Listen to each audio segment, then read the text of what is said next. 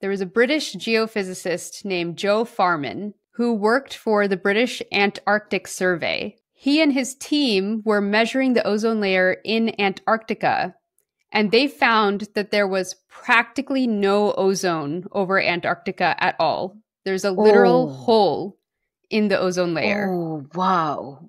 That's scary stuff. Yeah.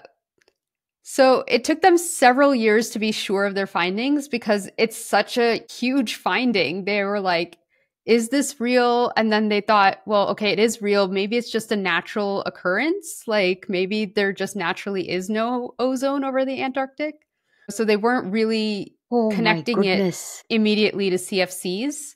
Yes. But eventually they teamed up with some atmospheric chemists named Jim Anderson and Susan Solomon, who went on expeditions to measure the amount of chlorine, chlorine oxide, and ozone levels over the Antarctic. And they confirmed that this hole was caused by CFCs.